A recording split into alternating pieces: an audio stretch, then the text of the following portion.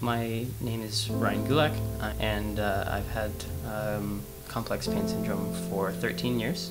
How my pain started, I was at the tail end of about a 2-week flu. My other flu symptoms felt gone, but that flu ache had stayed, and I just remember just sort of slowly walking down to the bathroom, and then this slow realization that this wasn't going anywhere.